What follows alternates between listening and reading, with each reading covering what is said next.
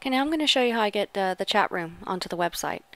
I'm just going to go to the DN Flippers vault and search in the website templates for chat room. And I'm going to have a peek at it, see which one, if that's it, and that is it. So I'm going to go ahead and download it. I'm going to save it on my desktop.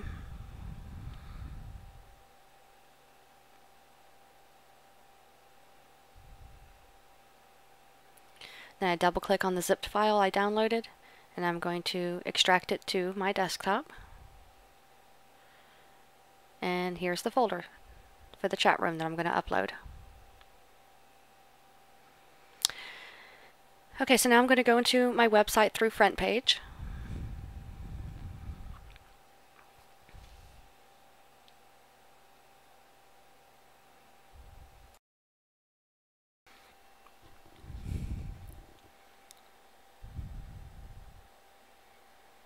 Okay, and now that I'm in, I'm going to go highlight the Gaming 2 site, because that's the website we've been working on.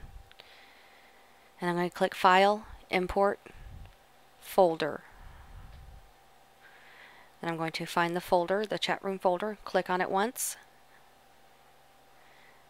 Click OK. And it only takes a few moments. Done. Now if I go in, I can see the chat room is right here. And the default .asp page is the home page of the chat room.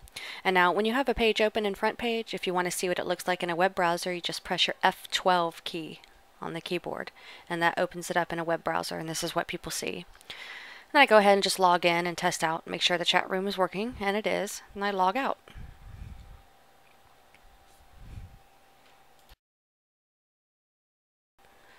And now I want to add a button to the menu on the home page of the website to go to the chat room. And it's already here, but I'll just, we'll get rid of it, and then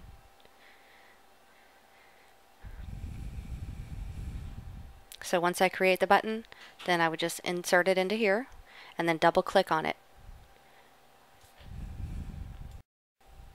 And then I click on the General tab, go down to Default Hyperlink, and that's where we want it to link to, and choose Browse, and then I want to find the home page of the chat room, because that's what I want the button to open. And now I want this to open, I want the chat room to open in a new window, so that when people close the chat room, they'll still be on that website. So I'm going to click on Target and choose New Window. Click OK, OK, OK. Save it. And press the F12 key to go back out to a web browser. Now I'm going to click on the chat room button, and it opens the chat room in a new window. And that's all there is to installing a chat room on your website.